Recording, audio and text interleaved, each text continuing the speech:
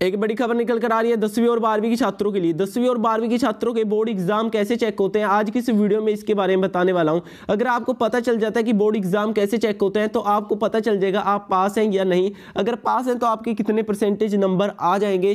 तो इस वीडियो में बने रहे एंड तक। वीडियो अच्छा लगे तो वीडियो को लाइक और चैनल सब्सक्राइब कर लीजिए, क्योंकि आपको पता है मैं हर रोज एजुकेशन से रिलेटेड वीडियो लेकर आता रहता हूं। तो चलिए वीडियो स्टार्ट करते हैं। आपके जब भी बोर्ड एग्जाम होते हैं, चाहे वो मार्च में या सितंबर में, अदरवाइज अब मार्च में होते हैं, तो मार्च में होने के बाद आपके बोर्ड एग्जाम है जो बोर्ड में चले जाते हैं, जिनकी जांच की जाती है। और वो जांच अब इस बार मैं 2020 की बात कर रहा हूं, टीचरों के घर पर पहुंचा देंगे पेपर। टीचर अब घर पर ही आप लोगों के पेपर चेक करेंगे।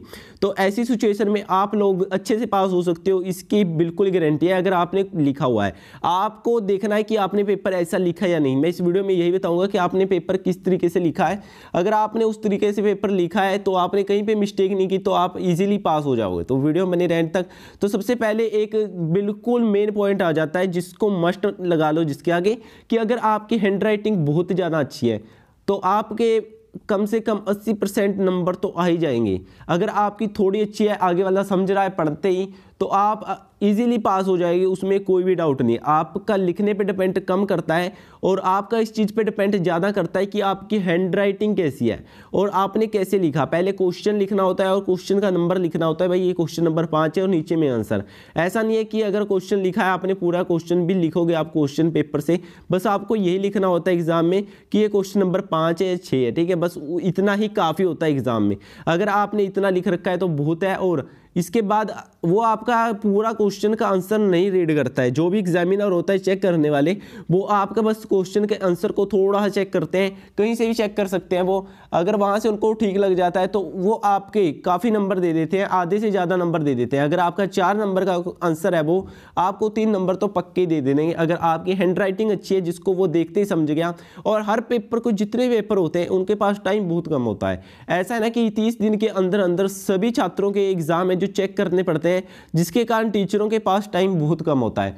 टाइम कम होने की वजह से टीचर कम होते हैं, एग्जाम ज़्यादा होता है, तो उनको हर पेपर को 3 से 4 मिनट जोर लगा के चेक कर देते हैं वो। तो ऐसी सिचुएशन में आपको टेंशन नहीं लेनी। और जब भी आप एग्जाम देने जाओ, अगर आपको पेपर पूरा याद है और आपने हैंडराइटिंग गंदी लिख दी उसके अंदर, तो आपको फेल कर दिया जाएगा, क्योंकि मेन पॉइंट होता है हैंडराइटिंग। हैंडराइटिंग से क्या होता है, इंप्रेशन पड़ता है गले पे।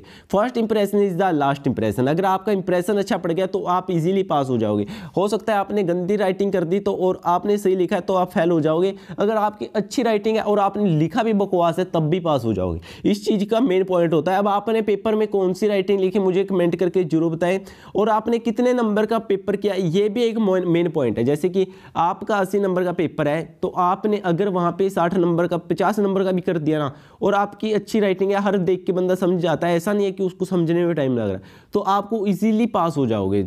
अगर आपने 80 नंबर का पेपर पूरा भी लिख दिया और देखा कि आपकी लिखाई आगे वाले को देखने में बड़ी समझ में नहीं आ रही है, तो उसको मतलब समझना मुश्किल हो रहा है उस चीज़ को देख के, तो वो तंग हो जाएगा और फटाफट या तो वो उसको सही करता जाता। अगर आपकी राइटिंग अच्छी होती नहीं तो वो कांटे मारेगा पूरे एग्जाम पे। अगर कांटे बजेंगे तो आपके नंबर बहुत कम आएंगे। उसमें रहते हैं जो 50-50 चांसेज होते हैं पास होने के। अगर आपकी हैंड राइटिंग बड़ी अच्छी है तो उसमें 90% चांस है कि आप पास हो जाओगे, क्योंकि हैंड राइटिंग से ही जज करता है बंदा।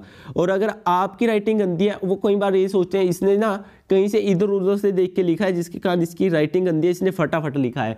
और अगर आपने खुद भी लिखा है और एग्जाम अगर आप देने जाते हो तो अगर आप किसी की कॉपी में से कॉपी करके लिख रहे हो ना अपनी में, तो इट्टो डिट्टो मत लिखो। जो उसने फर्स्ट पेज पे लिखा है ना आप सेकंड पे लिखो, जो उसने सेकंड पे लिखा है आप उसको फोर्थ पे लिखो, 3 पे लिखो या फर्स्ट पे लिखो।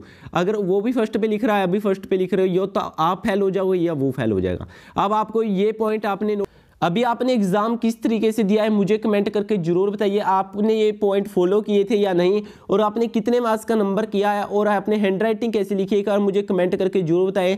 और आप कौन से बोर्ड से हो ये भी कमेंट करके बताएं। और वीडियो आपको कैसा लगा कमेंट करके बताइएगा, और लाइक कीजिएगा, चैनल को कर लीजिए सब्सक्राइब, क्योंकि मैं यहाँ पे रोजाना इसी तरीके की वीडियो लेकर आता रहता हूँ।